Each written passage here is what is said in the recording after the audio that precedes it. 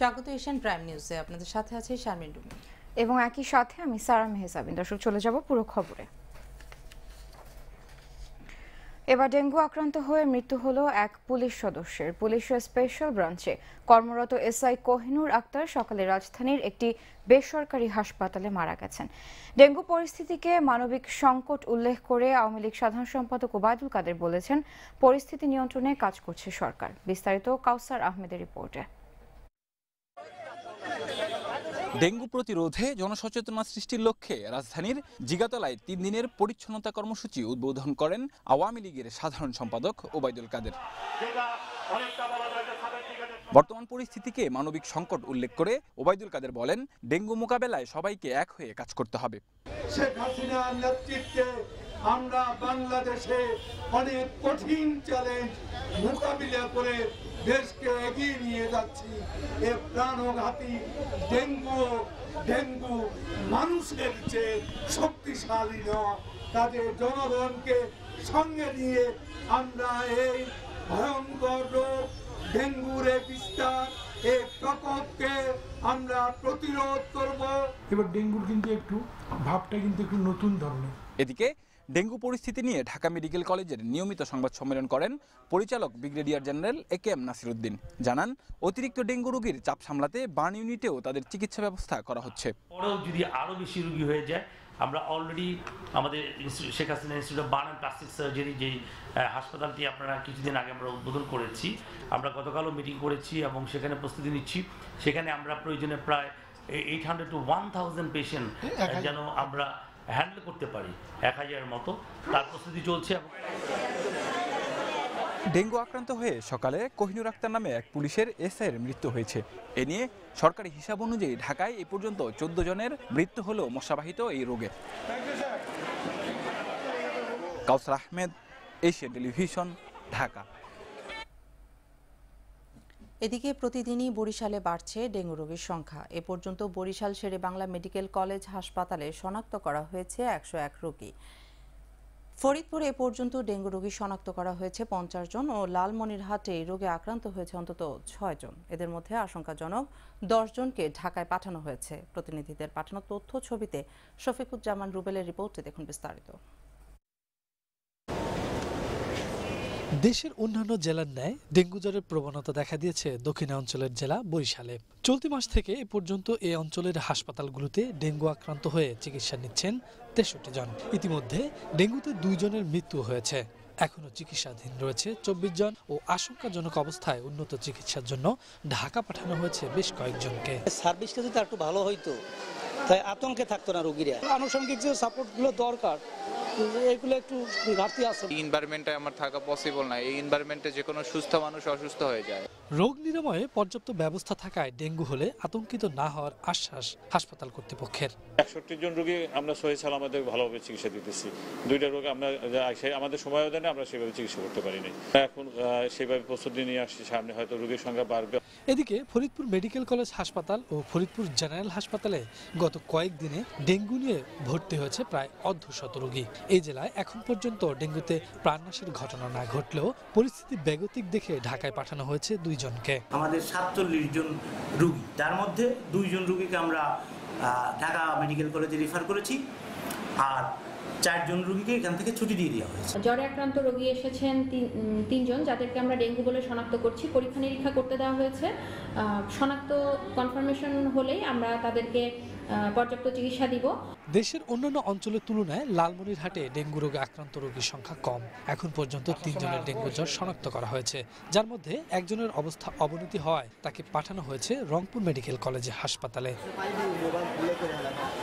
Shafiquzzaman Rubel, Asian television. দর্শক, dengue পরিস্থিতির আরও খবর জানাতে খুলনা থেকে সরাসরি যোগ দিচ্ছেন আমাদের সহকর্মী বাবুল আক্তার। বাবুল, খুলনায় ডেঙ্গু রোগীদের অবস্থা কি? আর একটি বিষয় জানতে চাচ্ছি যে বাড়তি রোগীর চাপে চিকিৎসায় কি কোনো ধরনের প্রতিবন্ধকতা সৃষ্টি হয়েছে?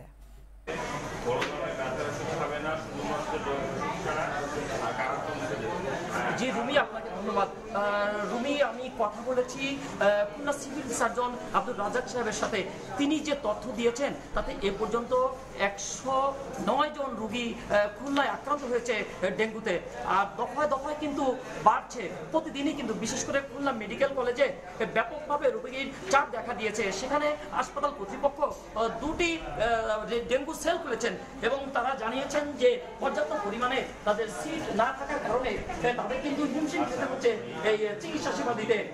এইসব রোগীদের তারা এই মেঝোতেই চিকিৎসা সেবা দিচ্ছে, যে কারণে তারা আগামীকালকে সকালে দ্রুত জরুরি বৈঠকে বসবেন এবং সেই বৈঠকে সিদ্ধান্ত নেবেন যে তারা কি পরিমাণ এই রোগীর সেবা দানের জন্য যে ডেঙ্গু যে বিভাগ, এই বিভাগ খুলতে পারে। ইতিমধ্যে কিন্তু তারা ডেঙ্গু বিভাগ খুলে তারা দুটো পক্ষে সেবা দান করছেন।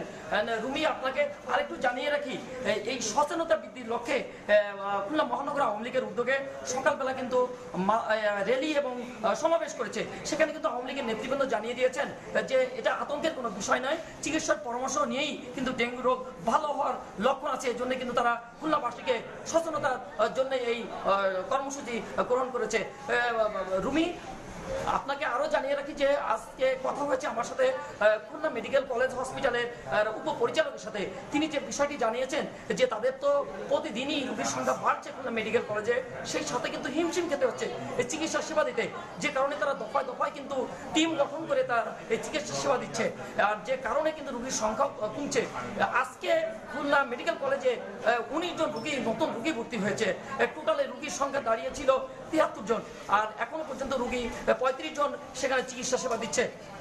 রুমি, এই ছিল আমার কাছে খুলনা মেডিকেল কলেজ সহ বিভিন্ন হসপিটালের ডেঙ্গু রোগীর সর্বশেষ খবর। সরাসরি আমাদের সাথে যোগ দেওয়ার জন্য এবং সবশেষ পরিস্থিতি জানানোর জন্য চলে যাচ্ছে অন্যান্য প্রসঙ্গে। দেশের পাস্তুরিত ও অপাস্তুরিত দুধে কোনো প্রকার ভারী ধাতু, লিড, ক্রোমিয়াম পাওয়া যায়নি। তবে মিল্ক ভিটা ও প্রাণ কোম্পানির দুধে 2 ধরনের ব্যাকটেরিয়ার উপস্থিতি পাওয়া গেছে, যা মানবদেহের জন্য ক্ষতিকর নয়। বাংলাদেশ কৃষি গবেষণা কাউন্সিলের এক প্রতিবেদনে এসব ফলাফল পাওয়া গেছে। সচিবালয়ে এই প্রতিবেদন প্রকাশ উপলক্ষে আয়োজিত সংবাদ সম্মেলনে কৃষিমন্ত্রী ডক্টর আব্দুর রাজ্জাক বলেন, পরীক্ষায় ক্ষতিকারক কোনো পদার্থ পাওয়া যায়নি, এই দুধ নিরাপদ। তিনি বলেছেন, সরকারের সামনে বড় চ্যালেঞ্জ পুষ্টি ও নিরাপদ খাদ্য নিশ্চিত করা। ICDDRBর পরীক্ষায়ও দুধে ক্ষতিকারক কোনো কেমিক্যালের উপস্থিতি নেই উল্লেখ করে কৃষিমন্ত্রী বলেন, দেশে এসব পরীক্ষার বড় ধরনের কোনো ল্যাবরেটরি নেই, এটা আমাদের সীমাবদ্ধতা।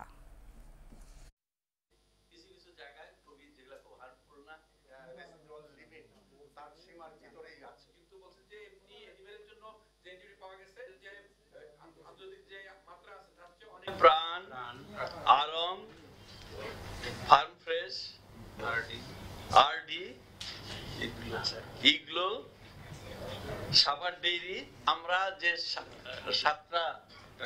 8টা কোম্পানির করেছি স্যাম্পল, এগুলো অবশ্যই সেফ এবং এগুলো নিরাপদ। 2019 সালে ডিসেম্বর পর্যন্ত বেসরকারি খাতে ঋণ প্রবৃদ্ধি 13.20% আর 2020 সালে জুন পর্যন্ত 14.80% নির্ধারণ করে মুদ্রানীতি ঘোষণা করেছে বাংলাদেশ ব্যাংক। দুপুরে কেন্দ্রীয় ব্যাংকের প্রধান কার্যালয়ে মুদ্রানীতি ঘোষণা করেন গভর্নর ফজলে কবির।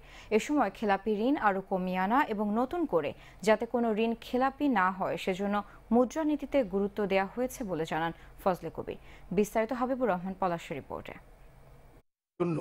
আলাদাভাবে মুদ্রানীতি ঘোষিত বাজেটের মূল্যস্ফীতি 5.50% ও জিডিপি প্রবৃদ্ধি 8.20% অর্জনের লক্ষ্য নিয়ে মুদ্রানীতি ঘোষণা করল বাংলাদেশ ব্যাংক।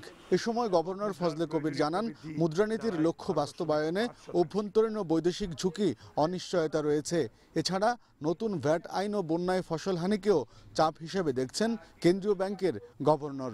নিবিড়তর তদারকির সূত্রে অতি উৎসাহী কিছু কিছু ব্যাংকের প্রশ্নযোগ্য মানের ঋণ সৃষ্টির প্রবণতা থেকে ঋণ বাজারে আসা আকস্মিক তেজি প্রবণতা সংযত হওয়ায় বাংলাদেশের বেসরকারি খাতে ঋণের প্রবৃদ্ধি এখন দক্ষিণ ও পূর্ব এশিয়ার অঞ্চলের দ্রুত প্রবৃদ্ধিশীল উদীয়মান বাজার অর্থনীতিগুলোর সাথে তুলনীয় ধারায় এসেছে। মূল্যস্ফীতি 5.5% পরিমিত রেখে 8.20% প্রকৃত জিডিপি প্রবৃদ্ধি অর্জনের জন্য পর্যাপ্ত ঋণ প্রসার সংকুলানের লক্ষ্যে 2019-20 অর্থ বছরের মুদ্রানীতির নীতিভঙ্গিটি আগেকার মতোই সতর্কভাবে সংকুলানমুখী বা কশাসলি অ্যাকোমোডেটিভ রয়েছে। গভর্নর জানান মুদ্রানীতিতে 2019 সালের ডিসেম্বর পর্যন্ত সরকারি খাতে ঋণ প্রবৃদ্ধি ধরা হয়েছে 25.20%, আর 2020 সালের জুন পর্যন্ত নির্ধারণ করা হয়েছে 24.30%। আর বৈধ চ্যানেলে রেমিটেন্স আহরণ বাড়াতে $1000 প্রবাসী আয়ে 2% প্রণোদনা দেওয়ার প্রস্তাব করা হয়েছে বলে জানান গভর্নর। আমরা রেমিটেন্সের জন্য যে প্রণোদনা দেওয়া হচ্ছে, সরকার যেটা বাজেটে ঘোষণা করেছে, সে বিষয়ে আমরা একটি গাইডলাইন তৈরি করেছি কেন্দ্রীয় ব্যাংকে। সেই গাইডলাইনটি এখন অর্থ মন্ত্রণালয়ে আছে। সেই গাইডলাইন এবং সেই প্রোফর্মা যেটা থাকবে, আমি মনে করি এটি ব্যাপারে এই মিসইউজ না হওয়ার ব্যাপারে আমার মনে হয় যে আমাদের মোটামুটি আমরা নিশ্চিত এটি করা সম্ভব হবে না। এখন থেকে বছরে একবার মুদ্রানীতি ঘোষণা করা হবে বলেও জানান বাংলাদেশ ব্যাংক গভর্নর ফজলে কবির। মাঝে আরেকবার আমরা একটি মন্ত্রী পলিসি ঘোষণা করি, যেটি আসলে অনেকটা সুপারফ্লুয়াস বলে মনে করি। হাবিবুর রহমান পলাশ, এশিয়ান টেলিভিশন, ঢাকা। একজন যুগ্ম সচিবের অপেক্ষায় মাদারীপুরের কাঁঠালবাড়ি ঘাটে 3 ঘন্টা ফেরি না ছাড়ায় অ্যাম্বুলেন্সে স্কুল ছাত্র তিতাস ঘোষের মৃত্যুর ঘটনা তদন্তের নির্দেশ দিয়েছে হাইকোর্ট। পদমর্যাদায় অতিরিক্ত সচিবের নিচে নয় এমন একজন কর্মকর্তার নেতৃত্বে বিষয়টি তদন্ত করে 3 সপ্তাহের মধ্যে প্রতিবেদন দিতে জনপ্রশাসন সচিবকে নির্দেশ দিয়েছে আদালত। তিতাসের মৃত্যুর ঘটনায় তদন্ত ও ক্ষতিপূরণ চেয়ে করা একটি রিট আবেদনের শুনানি নিয়ে বিচারপতি FRM নাজমুল আহসান ও বিচারপতি KM কামরুল কাদেরের হাইকোর্ট বেঞ্চ আজ রুল সহ এ আদেশ দেয়। নড়াইলে ওই স্কুল ছাত্রের মৃত্যুর ঘটনায় তার পরিবারকে কেন 3 কোটি টাকা ক্ষতিপূরণ দেওয়া হবে না তা জানতে চাওয়া হয়েছে রুলে। ঈদুল আজহা ট্রেনের আগাম টিকিট বিক্রি তৃতীয় দিনে আজ দেয়া হয় 9 আগস্টের টিকিট। 9 আগস্ট থেকে ঈদের ছুটি শুরু হওয়ায় এই দিনে টিকিটের চাহিদা ছিল সবচেয়ে বেশি, আর তাই টিকিট নিতে সকাল থেকে কমলাপুর রেল স্টেশনে দেখা যায় প্রত্যাশীদের উপচে পড়া ভিড়। বরাবরের মতো আজও ছিল ধীর গতিতে টিকিট দেওয়ার অভিযোগ। অ্যাপে কোনো টিকিট পাওয়া যাচ্ছে না বলে অভিযোগ করেন অনেকে অনলাইনে টিকিট কাটতে ব্যর্থ হয়ে লাইনে দাঁড়াচ্ছেন। তবে এত কিছুর পরও টিকিট হাতে পেয়ে উচ্ছ্বসিত সবাই। গুজব ছড়ালে কঠোর ব্যবস্থা নেওয়ার হুঁশিয়ারি দিয়েছেন প্রধানমন্ত্রী শেখ হাসিনা। প্রধানমন্ত্রীর এই হুঁশিয়ারি কিভাবে দেখছেন সাধারণ মানুষ জানাচ্ছেন সাইফুল ইসলাম নয়ন।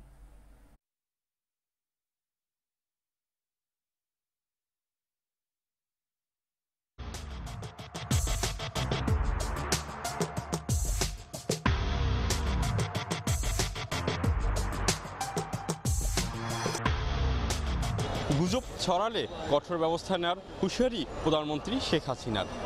এ বিষয়ে সাধারণ মানুষ কি ভাবছে জেনে নেব আজকের আমজনতায়। যারা দায়িত্বপ্রাপ্ত ব্যক্তিরা আছেন তারাই সচেতন করবে, যারা পাবলিক যাতে গুজবে কান না দেয়। আমাদের দেশের জনগণের জন্য ভালো হবে, ঠিক আছে, আমি এইটাকে সাধুবাদ জানাই। দেশের ভাবমূর্তি নষ্ট করার জন্য অনেকেই বিভিন্নভাবে গুজব ছড়াচ্ছে, যাতে দেশটা একটা খারাপ পরিস্থিতির মধ্যে পড়ে। এই কারণে আমার মনে হয় যে অনেকগুলোই গুজবের মতো মনে হচ্ছে। তো এখানে কঠোর ব্যবস্থা নেওয়া আসলে খুবই দরকার এবং সরকারি পদক্ষেপকে স্বাগত জানাচ্ছি। এটা অবশ্যই ভালো পদক্ষেপ, যাতে মানুষের হয়রানি বন্ধ হয়। এখানে আইন শৃঙ্খলা বাহিনী থেকে শুরু করে প্রত্যেকটা জনগণের এই বিষয়ে সতর্ক হওয়া উচিত। এই সমস্ত যারা ছড়াচ্ছে তারা হচ্ছে সরকারকে বিভ্রান্ত করার জন্য, জনগণের মধ্যে আতঙ্ক সৃষ্টি করার জন্য এগুলো করতেছে। আসলে এই বিষয়ে সরকারের কঠোর হস্তক্ষেপ করা উচিত। গুজব বন্ধে সরকারের এই পদক্ষেপকে স্বাগত জানিয়েছেন সাধারণ মানুষ।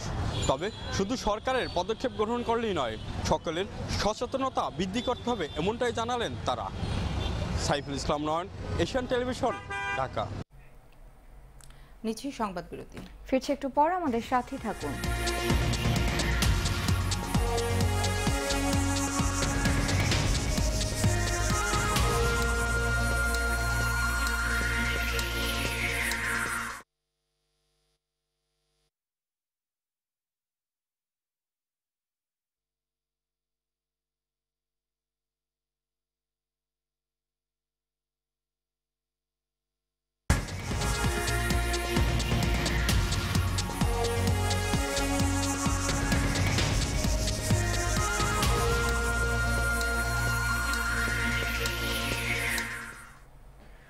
সংবাদ বিরতি শেষে আবার স্বাগত এশিয়ান প্রাইম নিউজে। আপনাদের সাথে আছি আমরা দুজন, আমি সারা মেজাবিন এবং আমি শারমিন রুমি।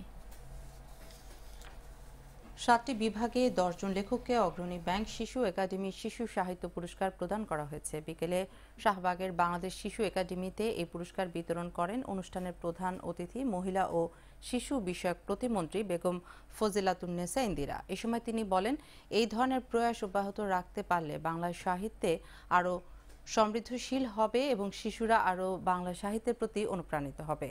অনুষ্ঠানে আরও উপস্থিত ছিলেন মহিলা ও শিশু বিষয়ক মন্ত্রণালয়ের সচিব কামরুন নাহার, অগ্রণী ব্যাংকের চেয়ারম্যান ডক্টর জায়েদ বক্ত, কথা সাহিত্যিক সেলিনা হোসেন সহ অন্যান্যরা।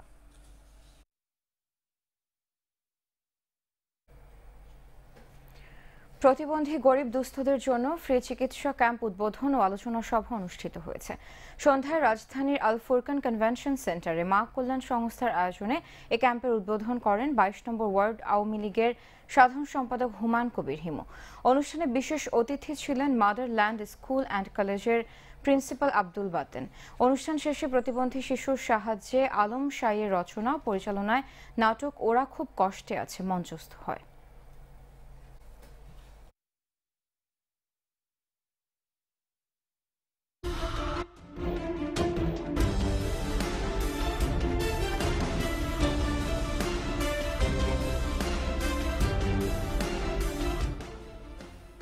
সারা বাংলায় জয়পুরহাটের আক্কেলপুর উপজেলার জাফরপুরে টয়লেটের সেপটিক ট্যাঙ্ক পরিষ্কার করতে গিয়ে 6 জন শ্রমিকের মৃত্যু হয়েছে। সকাল 10:15টার দিকে নিখিল কুমারের বাড়িতেই ঘটনা ঘটে। আক্কেলপুর থানার ভারপ্রাপ্ত কর্মকর্তা কিরণ কুমার রায় জানান, জাফরপুর গ্রামের নিখিল কুমারের বাড়ির টয়লেটের সেপটিক ট্যাঙ্ক পরিষ্কার করতে যান 6 জন শ্রমিক। বিষাক্ত গ্যাসের কারণে ঘটনাস্থলে 3 জন ও হাসপাতালে নেয়ার পর আরও 3 জনের মৃত্যু হয়। কুমিল্লার 14 গ্রামে গরু বোঝাই ট্রাক উল্টে 3 জন নিহত হয়েছে। এ সময় ট্রাকে থাকা 6টি গরু মারাও যায়। ভোরে ঢাকা চট্টগ্রাম মহাসড়কে চৌদ্দগ্রামের চিউরা এলাকায় দুর্ঘটনা ঘটে। পুলিশ জানান, কোরবানির ঈদ উপলক্ষে ঝিনাইদহ থেকে গরু বোঝাই একটি ট্রাক নিয়ে চট্টগ্রাম যাচ্ছিল ব্যবসায়ীরা। চৌদ্দগ্রামের চিউরা এলাকায় পৌঁছলে ট্রাকটি নিয়ন্ত্রণ হারিয়ে খাদে পড়ে যায়। এতে ঘটনাস্থলেই 3 জন নিহত হয়। পুলিশ জানায়, ঘুম নিয়ে গাড়ি চালানোর কারণে এই দুর্ঘটনা ঘটেছে। এদিকে ঢাকা আরিচা মহাসড়কের ধামরাইয়ের কালামপুর এলাকায় বাস চাপায় ভ্যান চালক সহ 3 জন নিহত হয়েছেন। এছাড়া চট্টগ্রাম নগরের চান্দগাঁও এলাকায় মোটর সাইকেল নিয়ন্ত্রণ হারিয়ে সোলাইমান হোসেন নামে এক ব্যক্তি নিহত হয়েছেন। টাঙ্গাইলের সখীপুরে ক্ষুদে শিক্ষার্থীদের আবিষ্কৃত যন্ত্রাংশ নিয়ে বিজ্ঞান মেলা অনুষ্ঠিত হয়েছে। গুণনেইবার বাংলাদেশ সখীপুর শাখায় মেলার আয়োজন করে। এতে উপজেলার 11টি প্রাথমিক ও মাধ্যমিক শিক্ষা প্রতিষ্ঠানের ক্ষুদে বিজ্ঞানীরা অংশ নেয়। মেলায় সভাপতিত্ব করেন কালিয়ানপাড়া সিডিপির ম্যানেজার বকুল চন্দ্র ভৌমিক। এ সময় উপস্থিত ছিলেন গজারিয়া ইউপি চেয়ারম্যান আব্দুল মান্নান, উপজেলা যুব উন্নয়ন কর্মকর্তা শাহ আলম, সহকারী শিক্ষা কর্মকর্তা শামীম আল মামুন সহ অন্যান্যরা।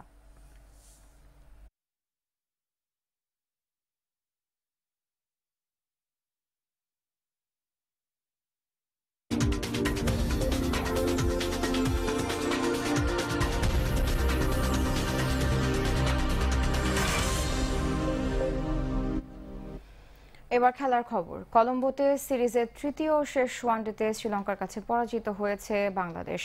শ্রীলঙ্কার দেয়া 295 রানের টার্গেটে ব্যাট করতে নেমে 172 রানে অল আউট হয় বাংলাদেশ। এর আগে ব্যাট করতে নেমে শুরুতেই লঙ্কানদের বোলিং তোপে ব্যাটিং বিপর্যয়ে পড়ে বাংলাদেশ। 83 রানের মাথায় 5টি উইকেট হারায় টাইগাররা। একে একে সাজঘরে ফিরে যান তামিম, বিজয়, মুশফিক, মাহমুদুল্লাহ ও মিথুন। বিজয় 14, মুশফিক 10, মাহমুদুল্লাহ 9 ও মিথুন করেন 4 রান। এর আগে নির্ধারিত 50 ওভারে 8 উইকেট হারিয়ে শ্রীলঙ্কা সংগ্রহ করে 294 রান। সর্বোচ্চ 87 রান করেন অ্যাঞ্জেলো ম্যাথিউস, কুশল মেন্ডিস করেন 54 রান। শফিউল ও সৌম্য 3টি করে এবং রুবেল ও তাইজুল শিকার করেন 1টি করে উইকেট। এরই মধ্যে প্রথম 2 ম্যাচে বড় ব্যবধানে জিতে সিরিজ নিশ্চিত করেছে লঙ্কানরা।